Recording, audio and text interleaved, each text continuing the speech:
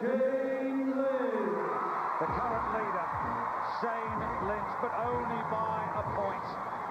Just ahead of Mr. Gay-UK, 27.39 to stay ahead. And he knows that Romeo is to come. And all three of these men very close together. Mr. Gay-UK's PB, 26 metres, Shane Lynch, 28, Romeo, 30. So that just shows you how tight it is. But this is when it matters most. He's canny, he's wily, but he's under pressure.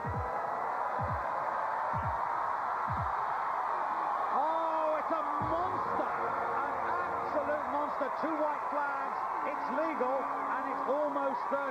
That is fantastic. Catherine.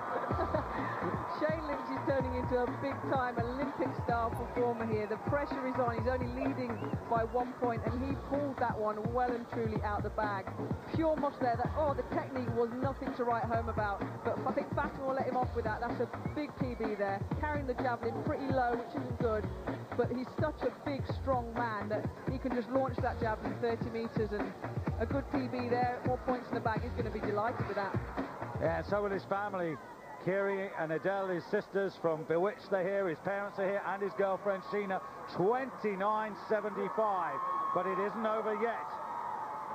So he takes the lead from Mr. Gay-UK, Shane Lynch in the lead. Shane Lynch throws 29.75. On the final throw, Romeo. So the man in red, Romeo, with Mum Maria on. Well, Catherine, that's exactly how Olympic competitions go, when the pressure is really on. It's the key, you know, it's the key of dealing with the pressure and pulling it out the bag when it matters. And I don't think I can take much more of this right now. Romeo absolutely distraught. I lost my leg. That's all I can say. I lost my leg. It's a bit slippery out here. The best man deserved to win it anyway. I don't reckon I would have got past 29 anyway, so Shane definitely deserved to win that one. Definitely. Great sportsmanship here. Shane, you pulled that one out of the bag, didn't you, mate? You must be feeling confident for the 100 metres now.